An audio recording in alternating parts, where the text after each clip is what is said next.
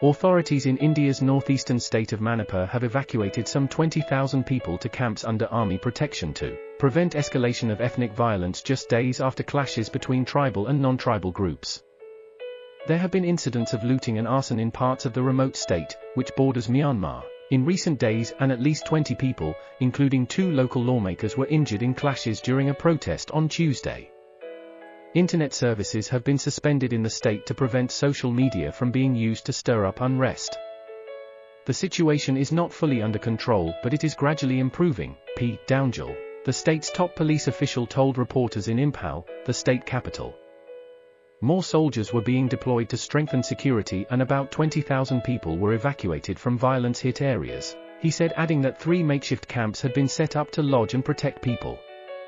Tensions have been rising between the Meitei community, who live mostly in the main valley, and numerous tribes in the Hilly state.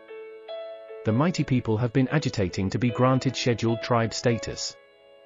But the recognized tribes in Manipur oppose that status being extended to the Meitei, who are the largest single ethnic group in the state. Last month, the Manipur High Court asked the government to consider the Meitei community's plea and decide on it.